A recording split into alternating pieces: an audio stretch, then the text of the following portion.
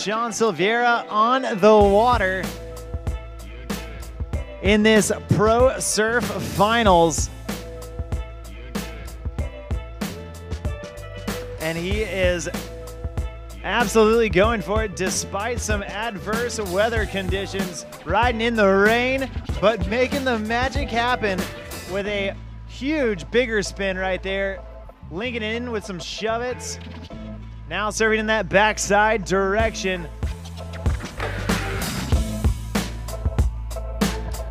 Sean Silveira deciding to stick with that skim style board and starting things off surfing backside.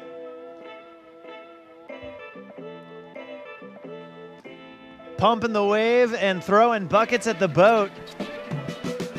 Spinning around, showing that he's fully versatile on his heels and his toes. There's a huge alley-oop ollie 180.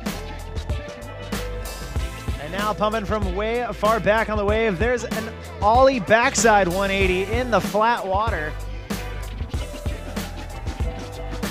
Getting back around onto his toes. There's the backside shove it. And a backside big spin. Sean now starting from way back on the wave. Oh, and trying to go with a backside bigger spin.